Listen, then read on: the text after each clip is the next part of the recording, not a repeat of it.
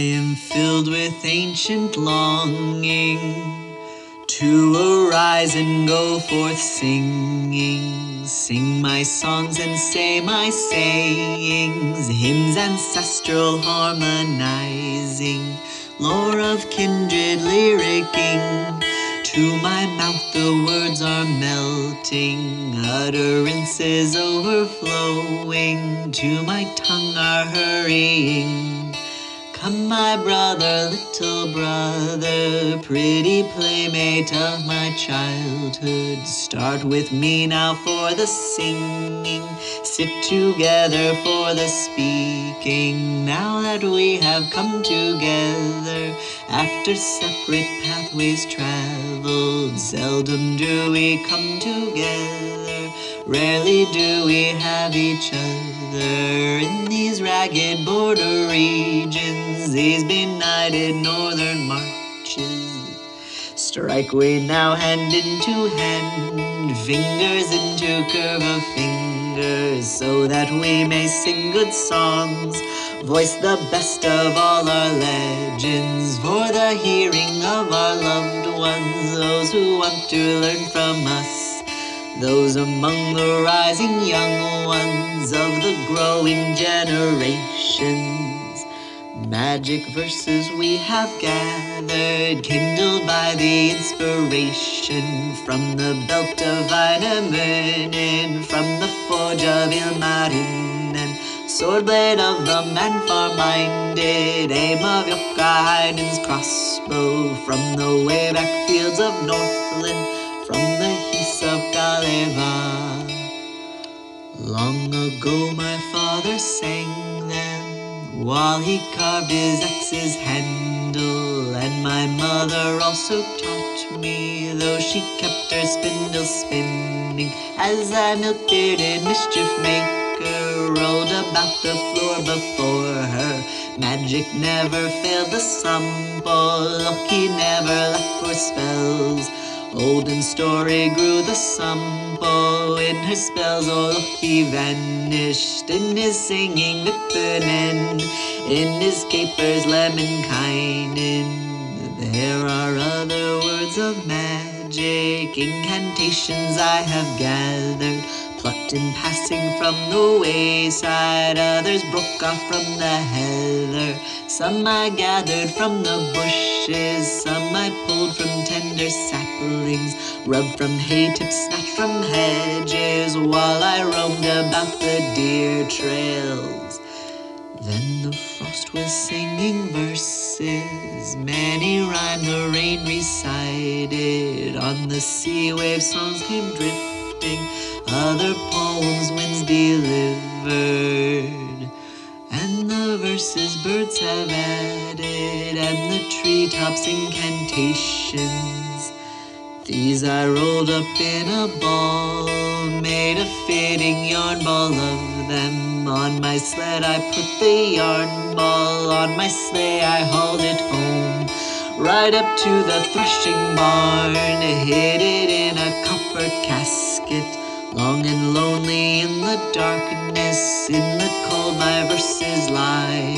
Shall I take my verses out, save my songs from freezing weather, bring the casket to the cottage, put it on the bench, and there, underneath this splendid ceiling, and beneath this famous roof tree, shall I take my verses out, treasure box of magic sayings, snip the end off of the yarn ball, and undo the knot entirely.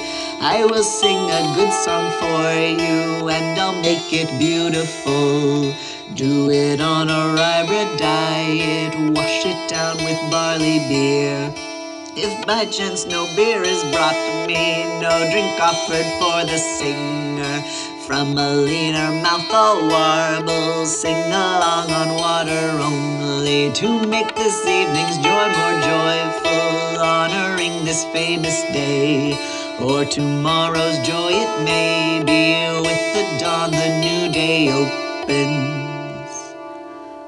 Thus I heard the poems recited, learned how verses were composed, Lonely come the nights upon us, lonely dawn the brightening days. Lonely born was Wainamoinen, all alone the poet immortal, from the beautiful who bore him from his mother Ilmatar. She the virgin of the air, lovely maiden nature's child, long maintained in holiness her eternal maidenhood.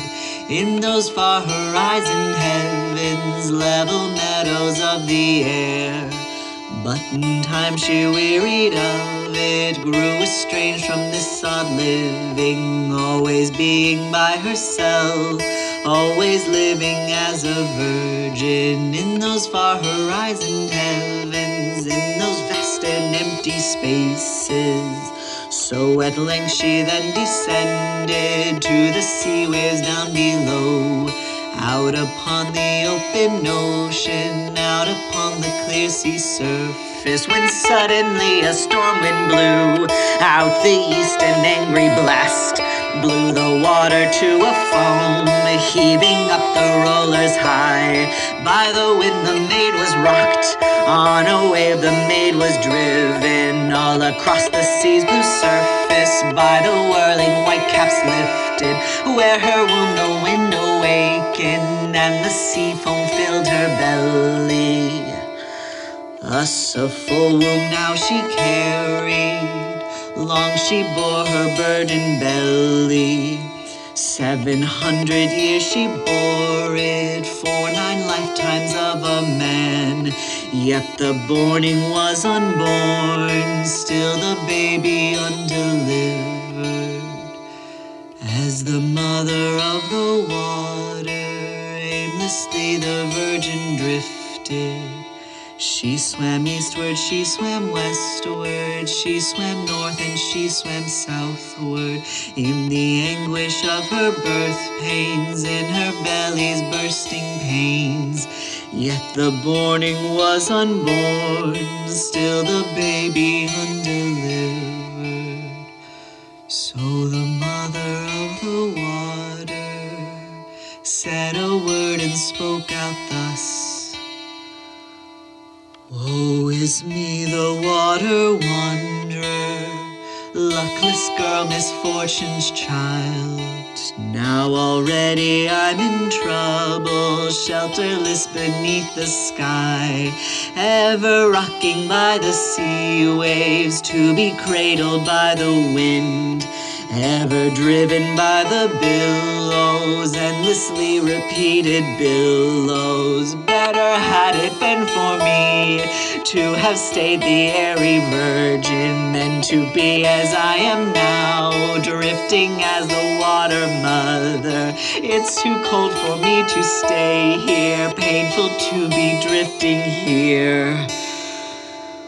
O thou Ook, O Lord of all, hear me now, the all-sustainer. Come, O come where thou art needed. Come, O come where thou art called. Release the maiden from her misery, and the woman from her womb. Come thou quickly, soon arriving, where thy help is sooner needed.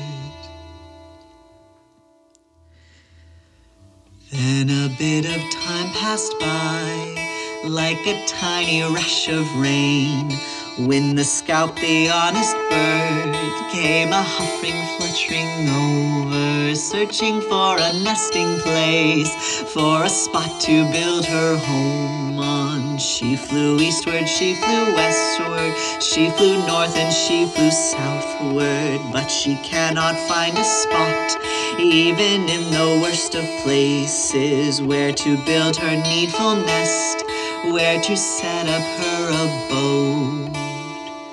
Hovering, fluttering, flying over, thus she thought and pondered it.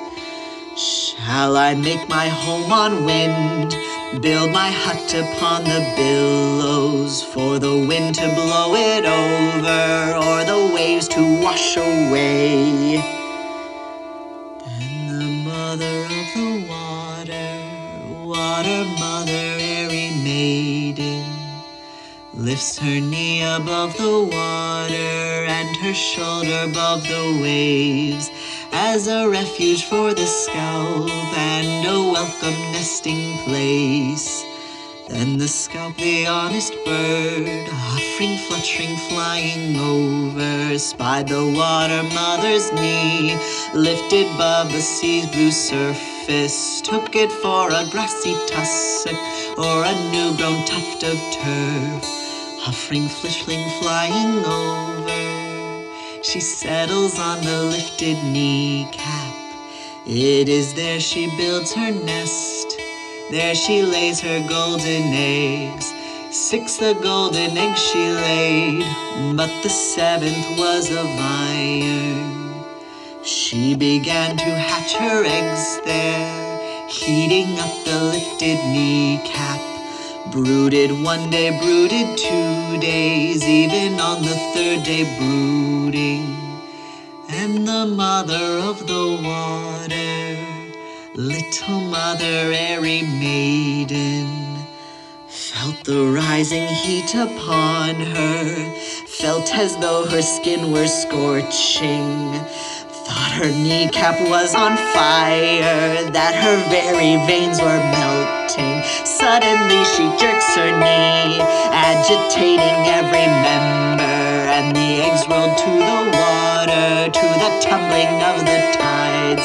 Into bits the eggs were broken, shattered into crumbs and pieces, but the bits and pieces were not mixed up with the mud and water, for at once their crumbs grew comely, and the pieces beautiful.